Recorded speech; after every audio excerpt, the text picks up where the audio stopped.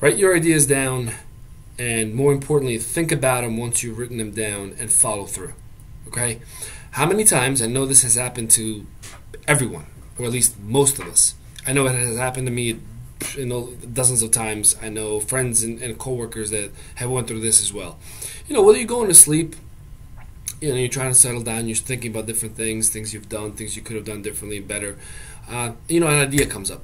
Write it down. Whether you're using one of these little black books, or using your phone.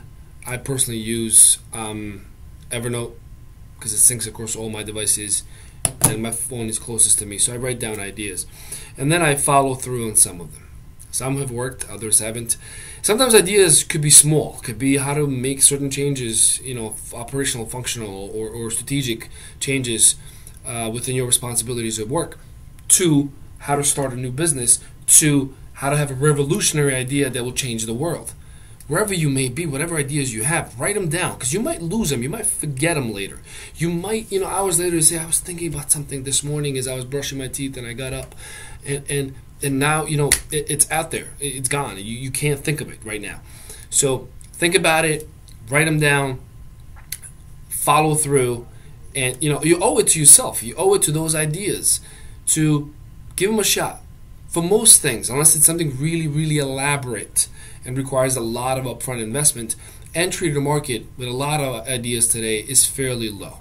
And luckily, with a lot of angel investing and different rounds of funding, good ideas will find financial backing. You just need to know how to present them and how to pitch for them. So you owe it to yourself. You owe it to your future self. You owe it to yourself when you're in your 70s or 80s, and you're playing with your grandkids and they're sitting on your knee, to set an example that you have tried, you've done all you can, you've reached your potential, and have even exceeded it. If you have great ideas, go for them, get them done. How many times have you thought of something 4 years ago, have done nothing about it, and then today you see a product or service doing exactly that?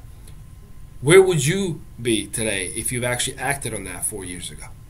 So write your ideas down, phone, whatever it is, write them down, think about them, and some of them are absolutely worthy of your time and action.